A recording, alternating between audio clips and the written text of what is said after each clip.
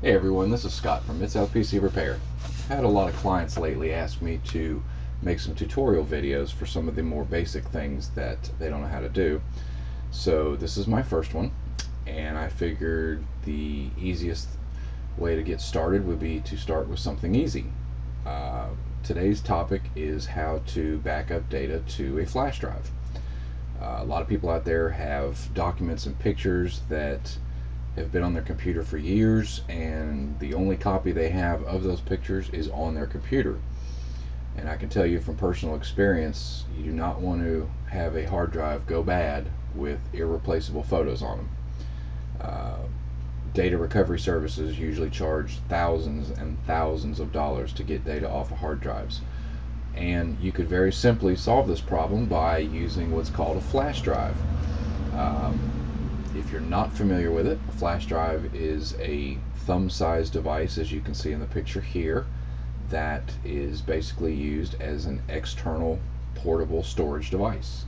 You plug it into your computer, you can copy files to it and from it, and it gives you the opportunity to make a quick and easy backup of documents, pictures, and anything else that's important to you. It's very simple to use, and I'm going to briefly show you today how to do that in case you don't know. And I would definitely recommend you stick around because it's going to be interesting. Okay, first thing we're going to do here is show you what to look for when you plug your flash drive in. Now this is assuming that you've already bought a flash drive and also that you know how to pull up the contents of your computer. If you don't, you can click on your start menu, and if you have Windows XP you will see a link for My Computer. You just click on it. If you have Windows Vista or Windows 7, you'll see a link that just says Computer, and when you click on it, you'll see a window very similar to this. As you can see in this window, you've got a list of all your drives, including your hard drives, CD drives, portable media, things like that. And it's basically where Windows shows you all your available drives and devices. So I've already got a flash drive here. I'm using a 4 gigabyte SanDisk drive. And I'll get into drives and brands and sizes here in a little bit, but I'm going to show you the basics, and we'll kind of go back to choosing the right hard drive for you. So assuming you have your flash drive already, all you got to do is pop it into any available USB port on your computer, and when you do, you'll see something like this that pops up. Your computer will notify you that a new drive has been added, and you can just, normally it gives you the options here to open the folder or to import or etc., but you can just close this, and that just tells you that the computer recognizes the drive. And if you notice here, I now have a new drive letter called flash. Now I had previously copied files over, so I'm going to just delete these real quick just so you can see I'm basically working with an empty flash drive. Okay, this is what you would see when you plug your drive in, basically nothing on it. Okay, now in this particular example I've got some pictures that I want to copy over. Okay, now there's a bunch of different ways to do this. Now first and foremost, most people don't realize how many photos and documents and pictures and music and all these different things that they have. So we'll get to that in a little bit as far as how to know what size drive you need, but we're going to assume for this point right here that you have the correct size portable drive or portable flash drive, and we're just going to go from there. Now the easiest way I've found to, say for example I want to back up this entire pictures folder, the easiest way is to go to your library here, in this case Windows 7. In Windows XP it would be under your My Documents. You would see My Pictures folder, My Videos, etc. So in Windows 7 it's under Libraries. Either way, it's the same thing, it's just called something different. So for sake of argument, we're just going to assume that regardless of what operating system, you know what I'm talking about.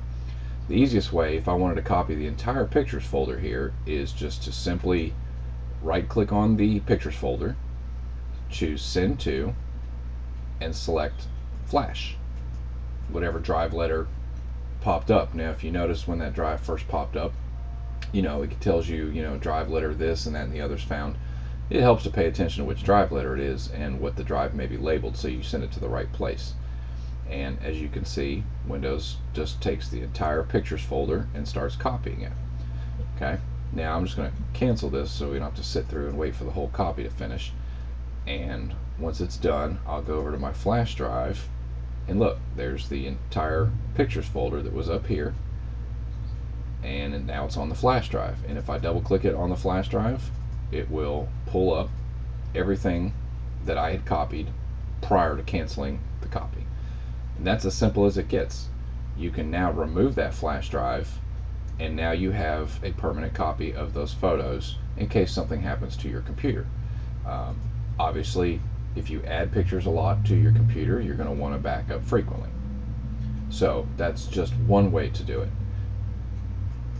Okay, for demonstration purposes here, I went ahead and cleaned out the flash drive so it's still empty, and wanted to show you a different way to go about backing up your pictures. And we're only focusing on pictures right now, but this applies for documents or anything else on your hard drive that you want to save. Say, for example, I don't want to back up every picture I have, but I want to go through them and select certain ones. So what you can do is, in the folder that has the video or pictures, documents, videos, whatever you want to back up, you just open that folder up so you can view the contents, and you can hold down the control key and select by single clicking certain ones that you want to keep.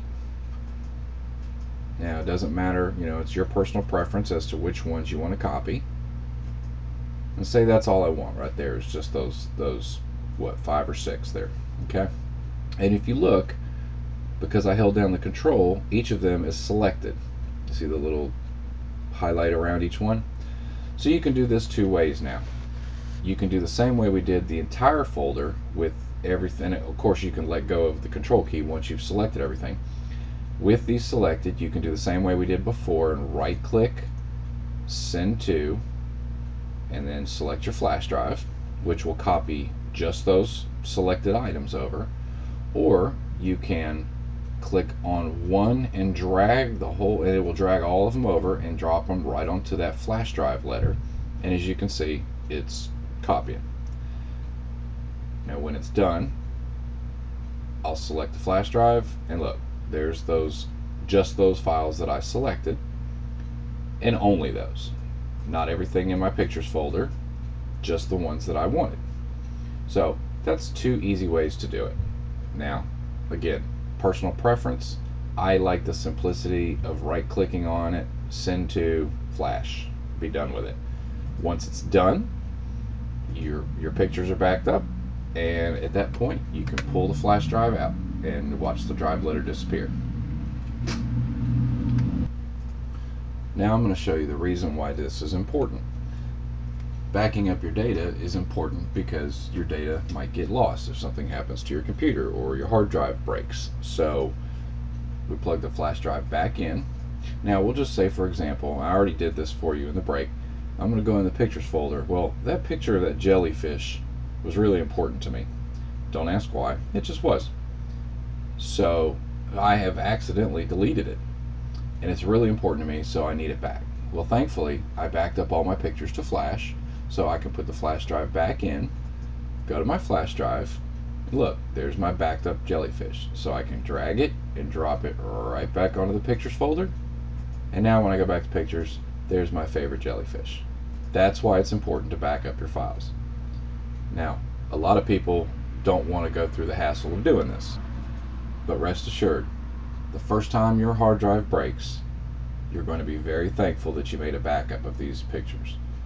I get clients all the time that have hard drives that were fine one day, and the next day they won't power on, and the photos that were on them were absolutely irreplaceable. Lost, family members that are no longer with us, kids, grandkids, graduations, birthdays, anniversaries, photos that simply cannot be replaced. So in other words, if it's important to you, back it up. Now we're going to talk a little bit about drives and drive sizes. Okay, what I did, I went ahead, just for demonstration purposes, I went ahead and copied some more things, some more pictures and a few videos and some things that were important to me, into this pictures folder. Now, how do you know how big of a hard drive to get? Well, the easiest way is to look at the entire file size of the folder that you're wanting to back up. The way to do that is to right click on the folder, in this case pictures, and then click properties. Now if you look down here, it says the total size of files in this folder is 4.21 gigabytes. That GB stands for gigabytes. And my flash drive is only a 4 gigabyte flash drive. And you can tell by right clicking on the flash drive and going to properties, and you can see here it actually says 3.68, but some of it is for system files, so but I know it's a 4 gig because A, it says 4 gig on it, and B, that's just the normal size for a 4 gigabyte. Long story short, 4.21 is not going to fit on 3.68. So what that means is I have a flash drive that is too small for all the documents and pictures that I want to save. So what do? Well, one thing you can do is carefully select the specific files you want to save, and only those files, to make sure that you have enough room on your flash drive, because you obviously can't copy more than 4 gigabytes onto a 4 gigabyte drive. So you could, as I showed you before, go through and select the things that you want to copy over, and then right click on those items and look at the properties, and see here it's only about 600 megabytes, so those would definitely fit. If I try to do all these folders and files, it would not fit. So then I have a problem. So I can either at this point be more selective about what I'm backing up, or simply upgrade to a larger drive. In this case, I have a 4 gigabyte hard drive. 4 gigabyte drives run about $5 at pretty much any computer store, Walmart, Best Buy, anywhere. They're in the $5 to $6 range, and they get cheaper every day. For the next level up is an 8 gigabyte drive, and those usually run around $10. And you can continue to go up in size to a 16 gig, a 32 gig, 64 gigabyte, and so on and so on. But obviously the more space you have, the more expensive it gets. So the key is to get enough drive space to take care of all the things that you want to back up, but not go crazy and spend way more money than you need on a drive that you're never going to fill up. Now the next question is, well, what if I have documents and pictures and videos in different folders? How do I know how much space that takes up altogether? Good question. What you have to do is, now there's some programs that will automate this process or show you a graphical chart, but it's much easier just to quickly add it up in your head. Now it's important to remember for this addition that 1,000 megabytes equals roughly 1 gigabyte. Okay, doesn't have to be precise, just has to be ballpark. So 1,000 megabytes is 1 gigabyte. What you have to do in this case, if you have a 4 gigabyte flash drive, you basically can have only so much room. So what you do is, in this case, I'm going to look at my pictures folder, my music folder, and my documents and my videos to see how much space I have to back up to the drive. So I'll right click my pictures, go to properties. Oops, sorry. Okay, I have 4.2 gigabytes. In the music folder, I have 17 megabytes, which is relatively nothing. In the documents folder, I have 155 megabytes. So not a whole lot of space. So the nutshell is I can fit all of this on an 8 gigabyte drive easily, but not on a 4 gig. So in this case, it's select what I want to fit on the 4, or go buy an 8 gig drive for just a few dollars more. My recommendation on drives is buy as much as you can afford, but no more than you need. So in this case, it makes more sense to go buy an 8 gigabyte drive. Got plenty of room for all my stuff. I can always use the extra 4 gig for extra storage, or to give to a friend, or you can use it for anything. Give it to your child, what have you. But if you want to put everything on a flash drive, then make sure you get enough space to cover all the files that you have. Now, the other common question is, which is the best drive to get? That's a pretty common question, and the answer that I usually have is there really isn't a whole lot of difference. You've got different vendors, SanDisk, Kingston, ADATA, just about everybody makes flash drives. Most of them are not much different than the others. Price is really the only consideration. What I will say is always remember to keep your data in at least more than one place. If you have it on a flash drive and your computer, then if one of those breaks, you got your stuff. If the other breaks, you still got your stuff. Don't take all of your pictures and documents and movies and favorites and anything that's important to you and put it all on a flash drive. That really doesn't accomplish anything other than freeing up storage space on your computer. If your flash drive breaks, which they do, then you still lose all your pictures. Now, some flash drives I've had experience with are pretty durable. As a matter of fact, I've had a flash drive that got washed in the washing machine at least 5 times and survived. And then I went to a client's, plugged it in her computer, and then it died. Who knows why? Flash drives are pretty durable. They don't have any moving parts like a regular hard drive does. However, they do break because they are electronic, and you always want to remember that a good backup means having your data in 2 places at once. If you put new pictures on your computer and they're important to you, then you want to back them up to flash drive. If they're not that important, don't worry about it. You can back up as often as you want or as little as you want. But if the documents are important, spend a few dollars and a few minutes every few months and back it up. The first time your hard drive or computer breaks, you'll thank me. And again, different flash drives have different features, and depending on the brand and the features, sometimes they cost a little more. Some flash drives have safety lock features. They have they're very, they're security oriented. You don't really need all that just to back up your pictures. You just need something to plug in, copy to, and be done with it. Now, obviously, if you're a business person who puts critical data or confidential data on a flash drive, you want to spend the money and get the one that has, built more security built in, where you have to enter key codes and things like that to access the files. But your average home user just needs the typical $10 cheapo Walmart flash drive. Just like with anything else, when you buy it off the store shelf, assume it's going to break. Maybe not today, maybe not in a year, maybe in 3 years, maybe in 3 days. But don't ever put everything in one place, because when it breaks, then you're in trouble. Okay, well, to sum everything up, let me run through a few basics with you. Again, doesn't really matter which drive you get, what brand you get.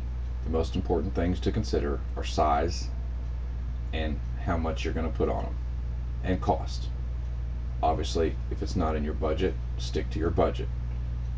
Most people can afford to spend an extra $5 on something that's going to last for a while, and as long as you take good care of the flash drive, keep it clean and dry and out of the way of dust and things like that, they usually will last you several years without a problem.